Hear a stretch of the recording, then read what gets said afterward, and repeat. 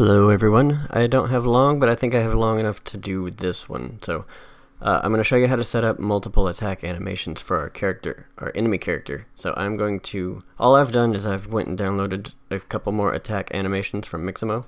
So I got this one, and this one, and I've just imported those. What we're going to do is we're going to right click and create montages of them. So this will be attack 2. I'm going to right click, create a montage of that one called attack 3, and then of this final one, create a montage, attack 4. So I'm going to save real quick, and then inside the base enemy class, where we're choosing, or where our character is attacking, oh, there it is. Instead of hooking this attack montage directly in, I'm going to disconnect that, move this up, and I want to call in a select. It'll be this one with this gold thingy. So I'm going to do attack montage in option 1. Let's add 2 more pins, and then I'm going to duplicate my attack montage. So duplicate attack 2 montage, duplicate attack 3 montage, one more, oh wait, we can just duplicate one more time, attack 4 montage. Now I'm going to plug all those in to our select. Now you can do this for as many animations as your character might have, or your enemies might have. I'm going to plug the return value into the montage. Now for the index, we want a random integer.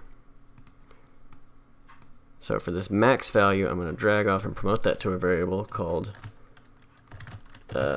enemy attack amount. Basically this will be a reference to how many attack animations that one has, so that it always picks the right amount. Now you will want to go through each of your attack montages and make sure they have all the trace or the event triggers so that they call these right. The switch on notifies. But for now we're just going to set this up, this side of it. So for the night enemy, let's see, attack montage 2 is attack 2, attack montage 3 is attack 3, attack montage 4 is 4.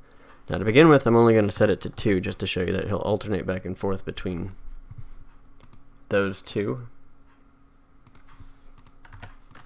But let's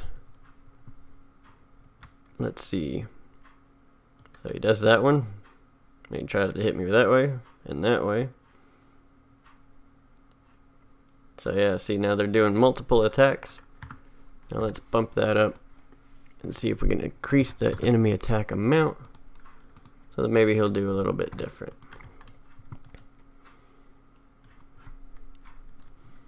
Come at me, bro. Yeah, he's kicking me, slashing me. So yeah, they got random attacks now, so that they won't always do the same thing. And you can set up different things for each different animation type. So let's say this attack 3, like let's say I want him to actually knock my character back or add a stun effect once he does that. You can just add that in as a montage notify. Name it like stun or whatever you want, and then in the base enemy class you can just add that to the switch on name, and then if the enemy has a stun effect it'll do that, etc, etc. Or you can have high attack, low attack. You can do whatever you want with all your montages. Montages are great. I love them. I just found out about them. They're great. They're fantastic. But yeah, I just wanted to do one more quick one just to show y'all how we can have a variation of attacks. And for each enemy that you have, you can have, like, the way I would set it up is probably go based on my enemy that has the most attack animations.